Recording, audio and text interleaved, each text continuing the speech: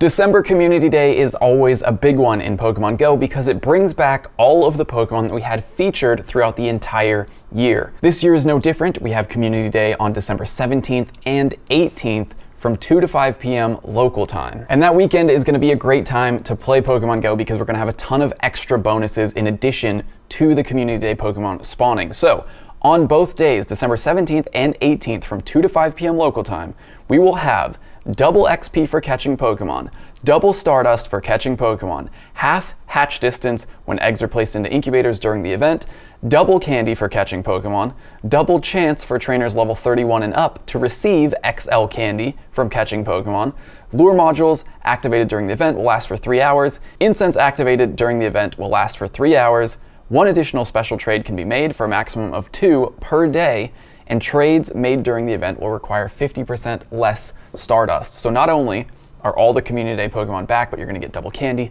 double Stardust, double XP, bonus XL candy. It's going to be a good time. Now, the Pokemon featured for Community Day, in case you forgot or you missed some this year, on Saturday, December 17th, we'll have Sandshrew, Alolan Sandshrew, Alolan Geodude, Hoppip, Spheal, and Stuffle. And then on Sunday, December 18th, we'll have Teddiursa, Galarian Zigzagoon, Starly, Roggenrola, Litwick, and Dino. On both days, if you're lucky, you might encounter Bulbasaur, Dratini, or Mudkip, the 3 Pokemon that had Community Day classics throughout the year. So from 2 to 5 p.m., those Pokemon are going to be basically all of the spawns, but those Pokemon will also be spawning throughout the weekend from 9 a.m. to 9 p.m. on both days. So they're boosted from 2 to 5, we get the bonuses from 2 to 5, but the Pokemon will be spawning basically all weekend in case you want more of them. If you want more candies, more XL candies, more chances to get a shiny or one with good IVs,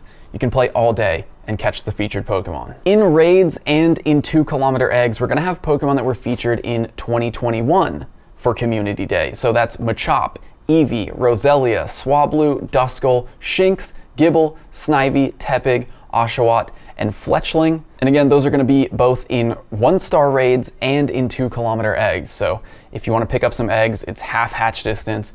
You'll have a good chance of hatching, well, you'll hatch a Pokemon from 2021 Community Day. And of course, another important part of Community Day is the exclusive move. It's very important for a lot of these Pokemon. It makes a huge difference for some of them. And you know what? Instead of going through all of them, let me just tell you the most important ones. Venusaur will learn Frenzy Plant. It is a great grass type attacker. It has been eclipsed by Mega Sceptile as the best grass type Mega Pokemon, but it's still a very good one. Swampert can learn Hydro Cannon. We just got Mega Swampert, and it is the best water type attacker. So if you missed out on getting Hydro Cannon this past weekend, you can get it again on Community Day. And honestly, as far as like raid or gym attackers go, that's kind of it.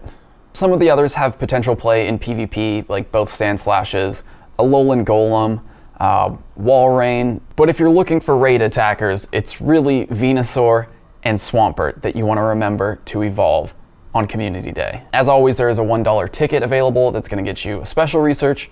It's going to give you some extra items, some encounters with the Pokemon, and there's time to research featuring Pokemon from 2021 and 2022 Community Days. So that's about it for December Community Day. If you missed this video, check it out. It's a fun one. YouTube thinks you'll like it. And let me know down in the comments which Pokemon are you most excited to catch again on Community Day. See you in the next one. Bye.